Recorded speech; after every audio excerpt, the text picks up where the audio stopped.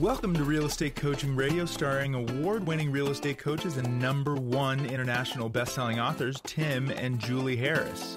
This is the #1 daily radio show for realtors looking for a no BS, authentic, real-time coaching experience. What's really working in today's market, how to generate more leads, make more money, and have more time for what you love in your life. And now your hosts, Tim and Julie Harris. We are back, and today Julie and I are going to be talking about something that is on everyone's mind, and that something is, of course, inflation. And what we're specifically going to be focusing on is how inflation really is affecting not just your household budget and your business budget, but really what you should expect in the next 6 to 12 months as pertains to real estate. So Julie and I spent a lot of time drilling down on a lot of these points, and we're just going to jump right in and start giving you some of these points, but we're also wanting you to understand that the reason that we're hopefully taking your education about inflation to the next level is so that you can calm the nerves of your prospective buyers and sellers. Because remember, a lack of information causes people to act, or they feel fear. And that's what's happening right now. And of course, the fear is also going to be, I think, even more so because we have an election coming up and all the rest of it. And negative news everywhere is making people feel very fearful. So we're going to give you guys the facts. We're going to tell you how to translate the facts for the sake of the real estate industry. And then we're hoping then that will calm your nerves as well as giving you courage and permission to calm the nerves of others.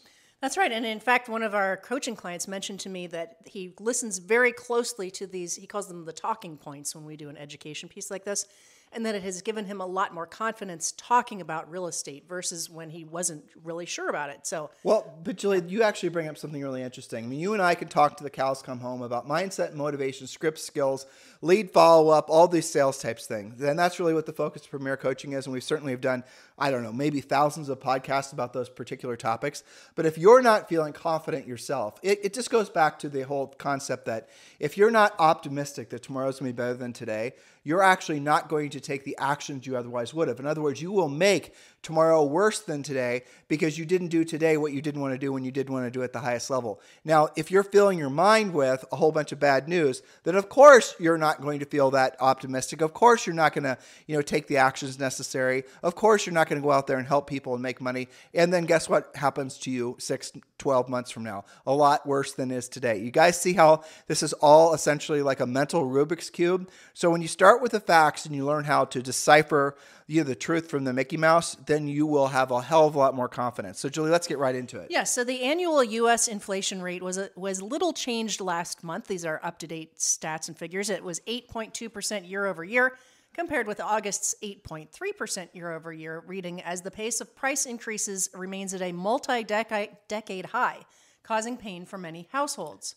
As inflation continues to weigh on American households, people have already adjusted what they'll eliminate from their budgets in the coming months to keep their expenditures in check. Now, for example, here's some numbers for you.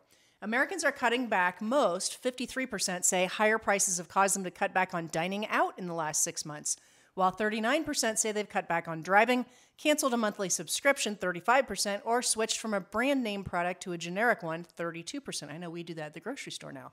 Used cars are selling for 42% more than last year. Gas prices are at an all-time high of $4 to $7 per gallon, depending on your location. We saw $7 per gallon in California not too long ago. We did, and groceries have spiked as well, as Julie has just alluded to. And I read recently the egg prices year over year have gone up 30%. Eggs, for God's sake, have gone up 30%. That's incredible. I mean, we're seeing, again, inflation happen in all categories, and this is unusual. In our adult lives, in all of your adult lives, there's always been inflation. The Fed has said they want the inflation rate to be around 2%. Well, we've always had inflation. That's what a lot of people, like when Julie and I sold real estate, and some of you in the Midwest can relate to this, with the exception of maybe the last 5 years. Real estate would, quote unquote, appreciate by 3% per year, let's say. And the 3% per year just happened to be the same as the inflation rate. So arguably, real estate really wasn't appreciating because everything else was inflating along with the cost of real estate. So if, for example, you bought a house in Columbus, Ohio, and let's say it was, 10 years ago, and the house was increased in value or cost by 3% year over year, but so did everything else, you really didn't get that. You didn't get ahead at all of what the cost of living is. And now versus if you bought a house, say in Austin 5 years ago, and that house had doubled in value, and let's say the inflation rate had stayed at 3%, well, you would have actually increased your net worth in a meaningful way. You guys get it? So at the end of the day, inflation and appreciation in real estate kind of act the same way. And that's important to remember because in real estate, unlike every other business, when things inflate, you guys earn more money. So I want you to think about this. When people talk about the inflation rate, what that really should mean is that you're getting a raise, because that's what it means. So Julie and I are working on something that's going to be about what the projected home sales are going to be for the next couple of years, but I'll just give you guys some numbers because this is interesting. In 2021, correct me if I'm saying this wrong. Sure. In 2021, there were 6.1 million home sales. 2022, there's expected to be 5.1 million home sales. And 2023, there's expected to be something like 4.2 million home sales. Now, this was basically a guess. That's all it really is, and it could be completely wrong. But at the end of the day, the projected amount of commission that agents will be earning will be the same as, what was it, Julie, 2019 or 2020? Well, that's right. So look at it this way.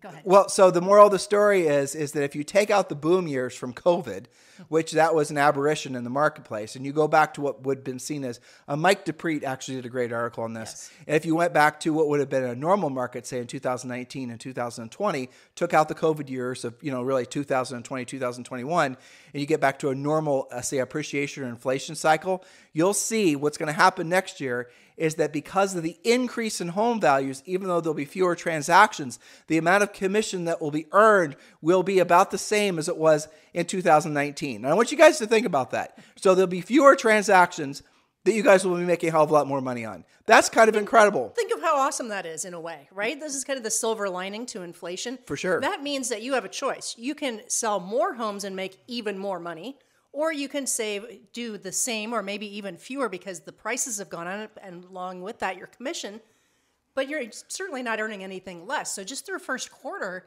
the 2022 average nationwide real estate appreciation was 19.1%. That's the highest level in 45 years.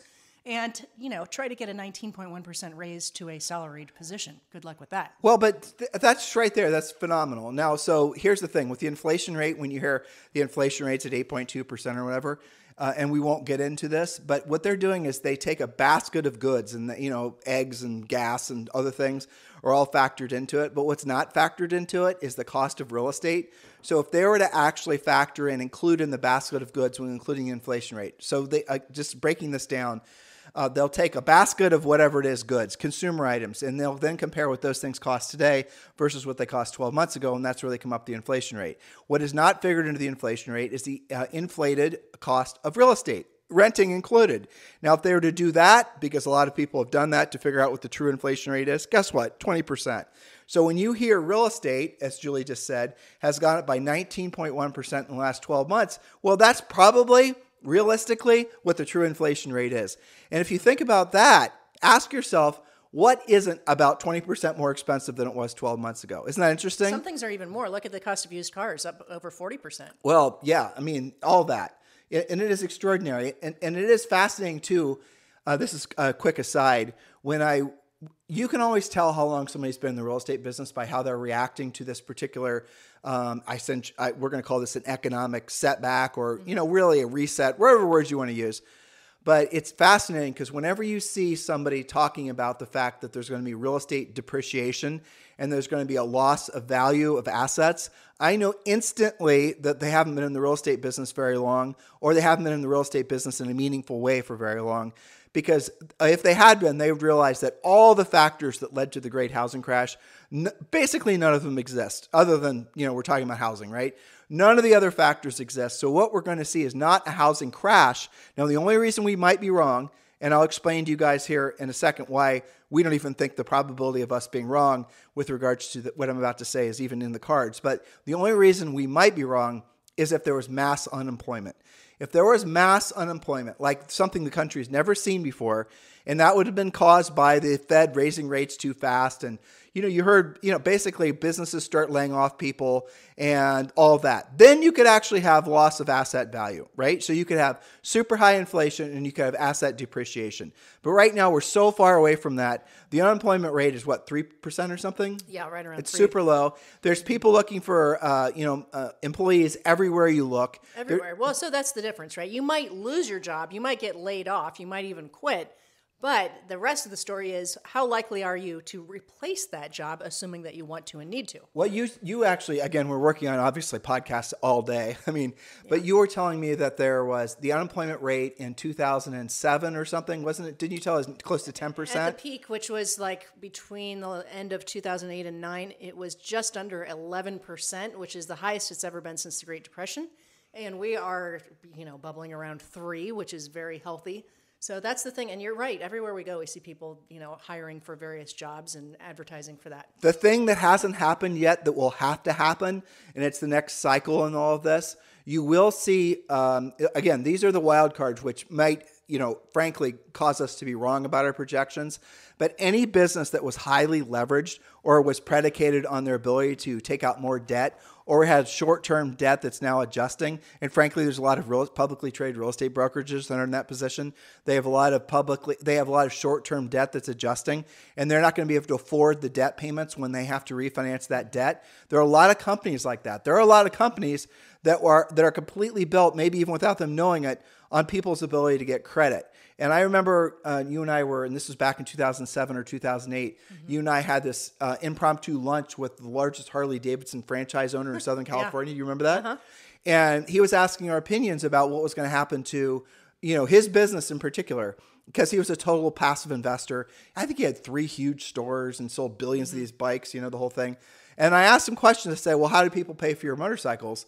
And he said, well, most of them pay cash. And I said, so, okay, or they use Harley credit. And I said, well, where does that money come from for the ones that pay cash? And he said he didn't know. And I said, well, I know. They're borrowing it from their homes. And if they don't have the ability to borrow from their homes anymore, how are they going to buy your bikes? And sure enough, it was within 2 years that he was down to 1 store. And that's what's going to happen to a lot of businesses. So the next thing we're going to see in this cycle are a lot of businesses that were overly dependent on credit. Knowingly or unknowingly, they're going to take a step back. And that's going to be something that, again, could contribute to unemployment, but it's too soon to tell. It's definitely too soon to tell. These things don't happen overnight. So how will inflation affect your real estate practice? Let's make this practical and tactical. This is part 1 of a 2, possibly 3-part series. Point number 1, your most shaky buyers, you probably already know this, your most shaky buyers will likely take themselves out of the market. First-time buyers, small down payment, lower credit scores, or high ratio buyers will suffer first. And certainly if they have a combination of those factors, know your clients and recognize that you need more leads and appointments than before. Now, that said, there are still strong buyers who are either very well qualified or paying all cash. Do you know who's who? Or did you stop following up on all your buyer leads when rates went up, assuming that they were all out? By the way, this leads to going back to something we talked about recently. We're going to send out a poll to new coaching clients and to other people too. And one of the questions we're going to ask, because Julie and I started learning more about this maybe 2 weeks ago, was what agents are paying on average for buyer leads. And we've been hearing from all of our top agents, and these are agents that are selling hundreds of millions of dollars per year in real estate, asking them, and some of them do buy buyer leads, asking them what are they paying for buyer leads. And the cost per buyer lead from Zillow in particular, we heard on the low end was $400, the high end was around $600, but averaged out, right, would be $500. That's per lead. That's not per closing. That's not a referral fee. And that's not paid at closing. Right. So that's paid up front. So how is it that Zillow, for example, is able to charge that much for just frankly, a dubious lead? It's because there's still so many agents out there that are willing to pay it. There's fewer leads with the same number, if not more agents chasing those leads, is driving the lead acquisition costs through the roof. This is not sustainable. There will not be that many agents that are willing to pay $500 or can pay $500 a lead. So you could see what the backlash is going to be for Zillow's bottom line, as they're going to have to lower their cost per lead. But their cost of generating those leads has actually increased as well because of inflation. So this is one of those quagmires that a lot of companies are going to find themselves in that we just told you about. Point number 2, Julie. Point number 2, you will feel even more pressure to be a listing agent. Listings are your insurance policy against feast and famine. So know your magic number. That's the number of active listings for you to carry at all times in order to meet or exceed your monthly income goals. That's something that we go over. It's a core piece of our coaching, and it's in the Real Estate Treasure Map. If you're a Premier Coaching member, you know exactly what your magic number is. By the way, Premier Coaching members, make sure you guys update your Real Estate Treasure Map. Even if you've already done it for this year, update it now because a lot of your factors have changed. Hopefully you're realizing that. So go back, maybe before you were predicating your number on a lot of buyer sides, go back and really do the magic number formula correctly. The magic number is simply the number of listings you need at all times, as Julie just said, to meet or exceed your financial goals. And that is what we really focus all of our coaching on because it makes things so much clearer and easier to understand. If you are, for example, in all of your markets, if you had 10 listings at all times, no matter what the market's doing, you're going to be right as rain because you're going to have one or two of those that are going to sell. Maybe three of those are going to sell per month.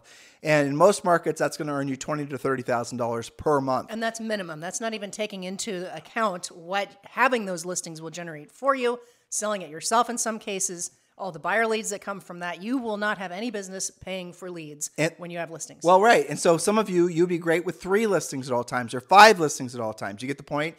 Now is the best time and probably, let me think. No, for sure. Now is the best time in the last 15 years to become a listing agent. Mm-hmm. And the reasons are obvious, or they should be. Sellers are becoming way more choosy who they list with. Frankly, sellers are not going to be so inclined just to list with a center of influence, past client type agent. They might interview that agent, but they're going to make that agent compete for the listing. Sellers, the expired listings are the single biggest opportunity in real estate right now.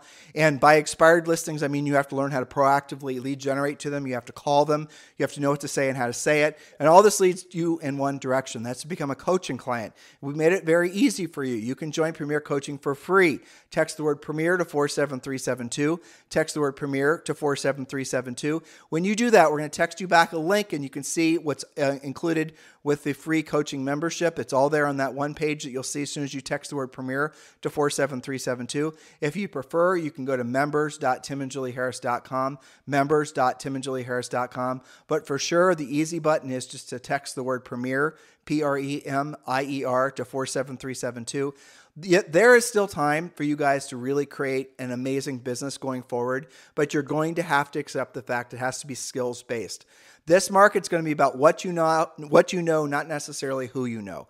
The whole idea of trying to make yourself famous and all these trendy things that are going to be in the rear view soon as far as lead generation, embrace the fact that that creates more opportunities for agents that are skills-based. So text the word Premier to 47372 or just go to members.timandjulieharris.com. Remember, when texting, message and data rates may apply. So point number 3, there will be stiffer competition amongst agents because the weak will wash out of this market. We're already seeing this happen. So be one of the survivors. Learn from experienced agents and brokers like our coaches and upgrade your listing skills immediately. Yep. Are you using, for example, are you using a proven pre-listing package, or do you know how to pre-qualify? How are your closing skills? There's a 7-step listing process that will be taught to you when you join Premier Coaching. It's very simple, but the skills involved, well, frankly, the whole process is very simple once you learn what to say and how to say it. And it doesn't take you that long. One of the things that we insist that all of you do is learn on the job so you can earn on the job. And the first step is obviously proactively lead generating. Then it's pre-qualified, then it's presenting, then it's negotiating, then it's closing. And in there is obviously very good lead follow-up as well. So you have to remember to send the pre-listing pack and do things like that. So at the end of the day, this is a very proven, drilled down system and process that you can follow. Many of you are fooling yourselves, frankly, thinking you can buy your way or brand your way into success, and you can't. You never really could, by the way, and you're discovering that now. Here, this might be interesting to you. For those of you who are really addicted to the branding and the marketing and you're thinking that's your way forward, what is the first thing that businesses do? Big businesses, like at scale businesses, Google and all these other businesses. What's the first thing that they do when the market shifts? They stop all marketing and advertising. Why? Because that is the easiest thing for them to cut out because it's the thing that produces the least results for the most amount of money. That's why. And they always lean back into being proactive lead generators. Why don't you copy what big businesses have done forever and stop trying to, essentially hack your way to success? Guys, you can do this in this market. You can do this because of this market. Don't let anyone think the best days in real estate are behind you. And if you're around anybody like that, if you're in a brokerage just like that or a team that's like that, where people are just basically licking their wounds and hoping and praying this down market doesn't last forever, you're in the wrong environment. There is no such thing as a down market. There's just the market. And this is your market to make your market. You just have to have the skill set necessary. And if you're around a bunch of people that are washing you with negative mindset stuff, get the hell away from them. You have to. You have to do it for yourself. You have to do it with your family, your loved ones. You have to do it for your future. So just keep all these things in mind, guys. Who you surround yourself with right now, including your brokerage, really matters. One of the best decisions Julie and I made now 3.5 years ago, was joining eXp Realty. For sure, that is the best brokerage I can possibly suggest to all of you in a marketplace like this. If you've not yet chosen your sponsor and you're looking to join eXp Realty or just curious, text me directly on my cell phone, 512-758-0206. Again, it's 512-758-0206, and you and I will have a conversation about why eXp is the next natural progression in your real estate career. Yes. Now, point number 4. Results of inflation, you're going to see sellers selling for normal reasons. See, I think this is a good thing because the ones that are serious are very obvious versus being covered up by the ones that are aspirationally priced, for example. So the most serious sellers in the new market are selling because they have to, not just because they want to. Sellers who are moving due to things like relocation, probate, death, divorce, downsizing, your pre-qualification script, you do have one, don't you, will draw out all of these motivations. Now, point number 5, fortunately, home prices will continue to rise, and this is good for both your commission and the seller's net proceeds. It's worth you and I. Let's interject. So we're working on, again, a series of podcasts, and Julie and I have searched high and low. Mm-hmm. We've burned up the Google machine, looking for anybody that's projecting the home prices won't continue to rise. Now, remember, we had a little monologue a second ago about inflation and appreciation. They kind of feel the same at the end of the day.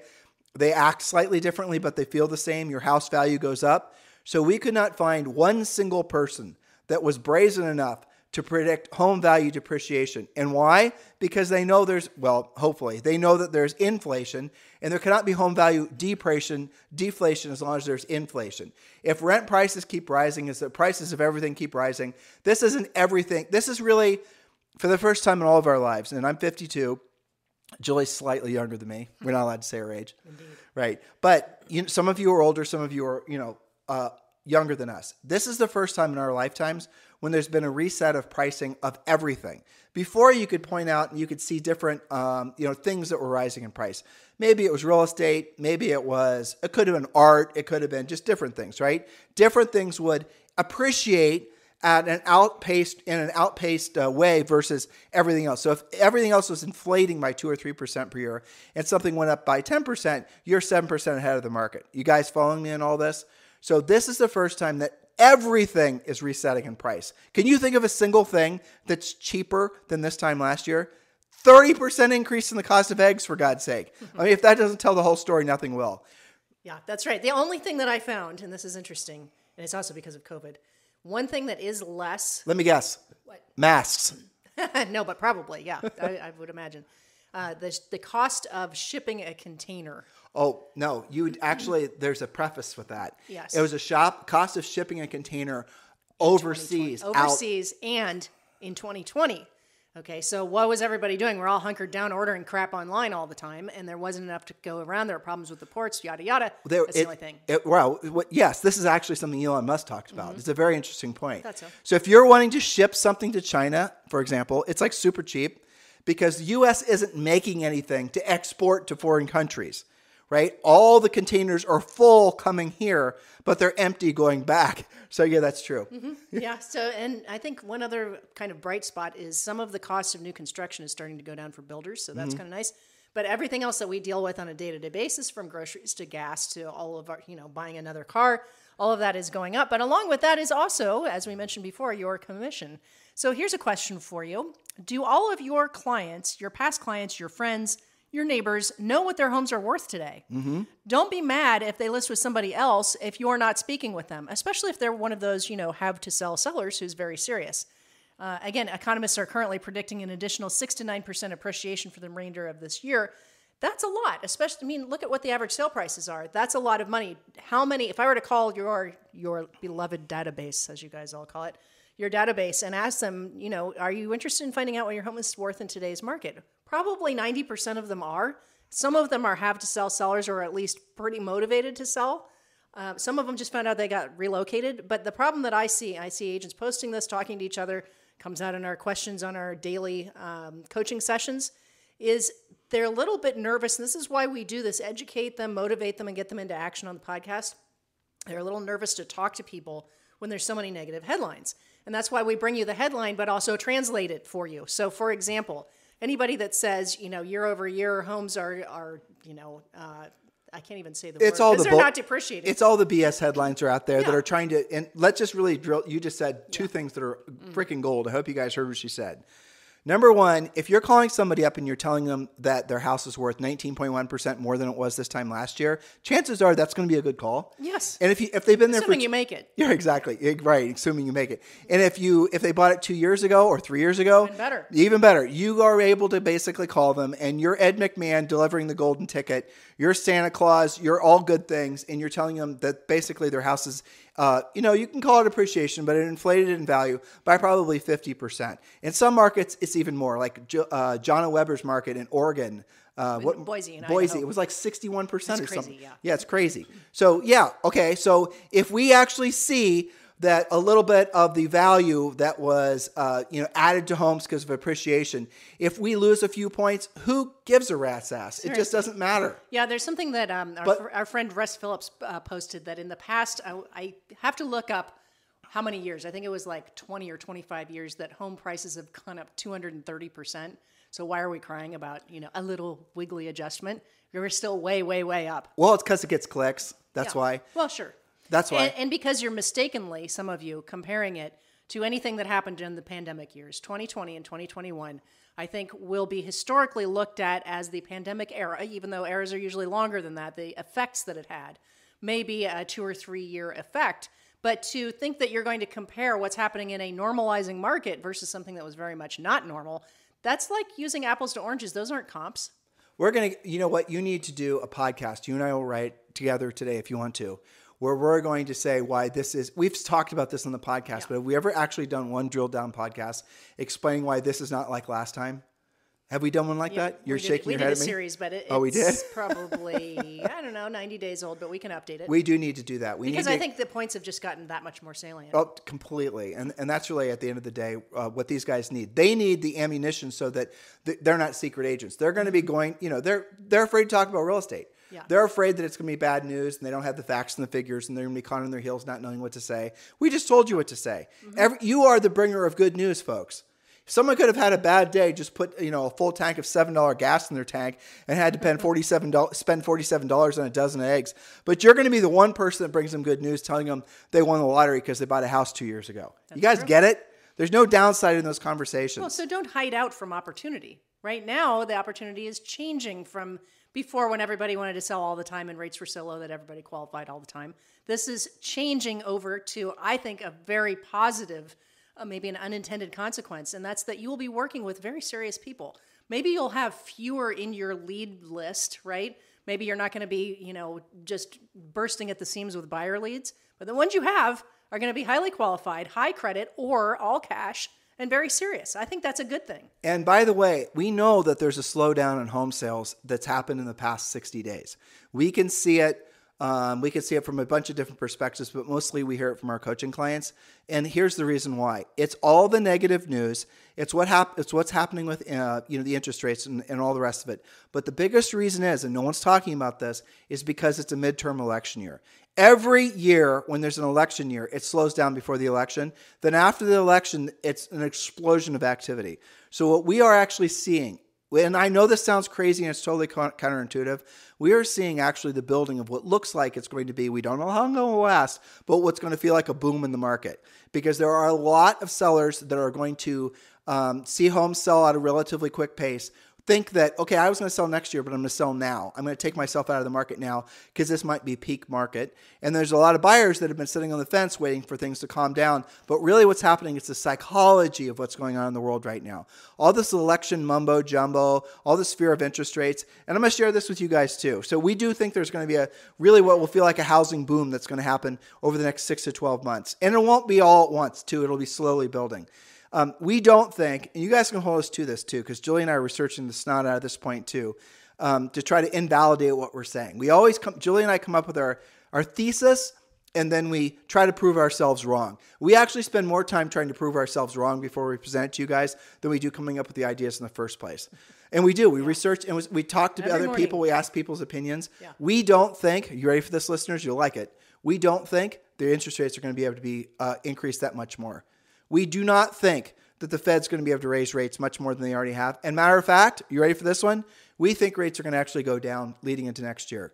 We think that there'll be a leveling off, if not a decreasing in mortgage rates into next year. And here's a simple reason why. The Fed is, in raising rates, also raising the cost of their debt service.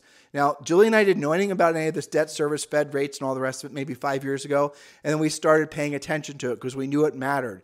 The country owes $31 trillion right now. That means, and most of the debt is short term. These aren't 30-year treasuries or 50 or 100-year treasuries. These are short-term treasuries, 2 years, 5 years. Research it yourself. You'll see what I'm talking about. That means when those things come due, the Fed has to then, in essence, refinance those to higher rates. More debt, it's going to be based on today's rates. The Fed is setting it's believed that the Fed rate is going to go up to be over 4%, which means the Fed's going to have to pay 4% on the debt. Again, do your own homework, but I am oversimplifying it because we're not experts about this, but it's fascinating. So why does that matter, right? Who cares? The U.S. government can afford to pay its debt. Well, here's the problem. Because based on, and we'll give you the drill down numbers when we do this, but based on the actual amount of money that the U.S. government takes in per year from taxes, and based on the cost of the debt service, if they raise rates much more than they already are raised, they're going to have to pay, if I remember correctly, something like a third or close to that to all the income that the government receives per year.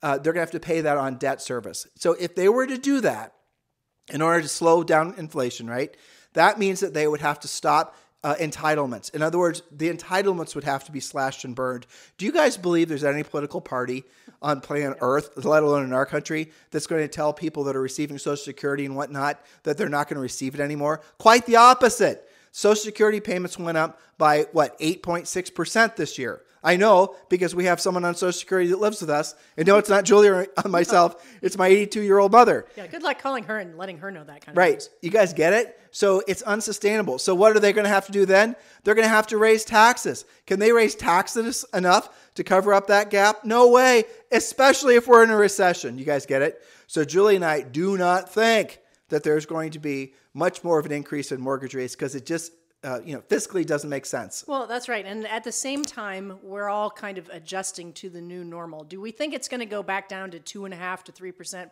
Unlikely, but it will come down. In fact, week over week, it's come down from about 7.25% last week to 6.8% this week. Right. It bounces around, bubbles up and. This podcast is a part of the C-Suite Radio Network. For more top business podcasts, visit c-suiteradio.com.